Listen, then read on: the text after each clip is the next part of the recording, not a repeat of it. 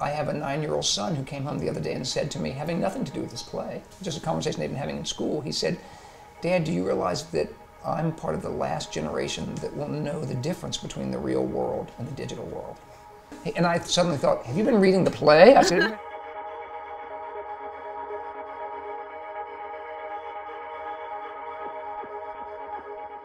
The Hideaway is a realm within the Nether, a beautiful realm at the center of which is a Victorian house and a Victorian family.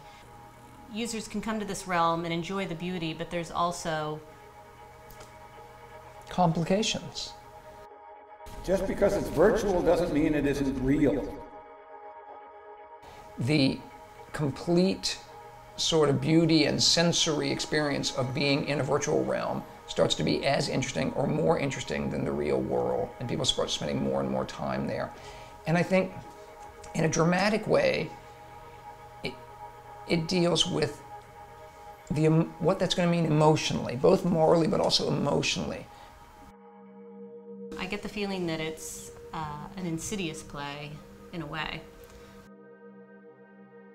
Stop. We have the right to remain anonymous.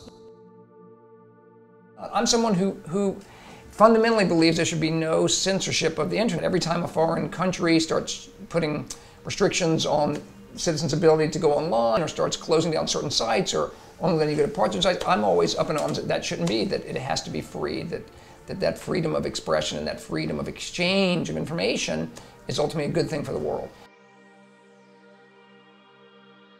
Everything we've created started off as an idea. Images, ideas create reality. Everything around us, our houses, our bridges, our wars, our peace treaties, began as figments in someone's mind before becoming a physical or social fact. Ideas are as real as reality because they're that powerful.